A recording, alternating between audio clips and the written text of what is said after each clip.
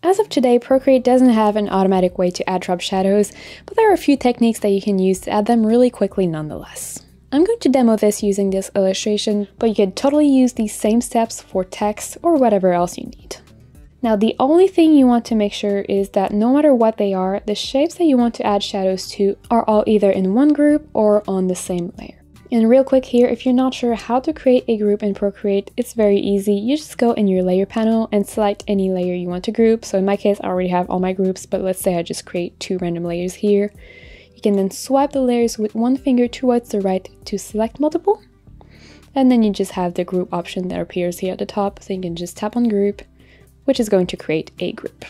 Now let's say I want to add a shadow behind my little mushroom guys here. First thing to verify again is that they're either all on one layer, which they're not, but they're all in one group, so that's okay. So step 2 is creating a copy of either the group or the layer your elements are on. And to do that, swipe either your layer or your group towards the left with one finger and tap on duplicate. Now if you're working with groups at this stage, you do need to flatten the bottom copy. The top one can remain as it is, that's totally okay, but the bottom one, just go ahead and flatten it. And then we're going to rename this one to shadows. And just so you can see what you're doing at this stage, I recommend hiding the top one. And the goal here is really just to create a solid silhouette of these shapes. But let's say I go in and select my shadow color and then just drag it on top of the shape. You can see that it's going to recolor the shapes, but it's also going to keep all the detail elements, which is really not what we want. Now the way to go around that really quickly is to go back in your layer menu and activate what is called alpha lock on this shadow layer. Now you can do that by swiping your layer with 2 fingers towards the right or tapping on the layer to activate alpha lock from the menu.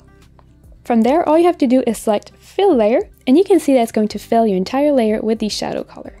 From there, you can go ahead and play with different blending modes if you want. I think for shadows, either linear burn or multiply looks really, really good. And you can also play with opacity if you feel like your shadows are too intense. Now, if we go ahead and reactivate our main group or main layer, we're still not going to see the shadows because they're right below the main shapes. So we're just going to pick the arrow tool here. And with the arrow tool, we're going to be able to just move the shadows around and put them wherever we want them to be. But we're not quite done yet. I have one more tip for you, which is super easy, but quite important. Right now our shadows are really, really harsh, so we're going to make them a bit softer by adding blur. But first we need to deactivate alpha lock, otherwise we're not going to be able to add any blur. So just going back in the layer panel and then swiping the shadows layer once more towards the right with 2 fingers. If it doesn't work, you can also deactivate it manually from the menu. And then going in the adjustment panel, you can pick Gaussian blur and add as much or as little blur as you want to soften your shadows. If you enjoyed this video and want to learn more Procreate tips and tricks, I highly recommend you check out this playlist because I have a bunch more for you. But before you leave, make sure to give this video a like and subscribe to the channel so you don't miss any of the weekly videos I post every Tuesday and Saturday. Then click on the link right here and I'll meet you there.